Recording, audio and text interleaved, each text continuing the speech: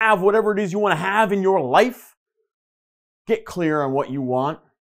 And I mean, get really clear on what you want.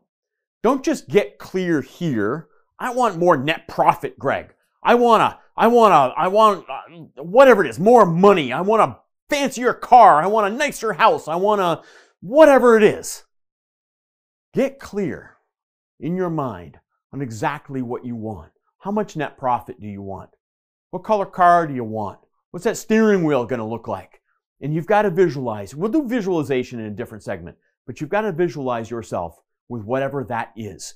And I would encourage you, it's what I do with my coaching clients, when you get clear with what you want, tell somebody.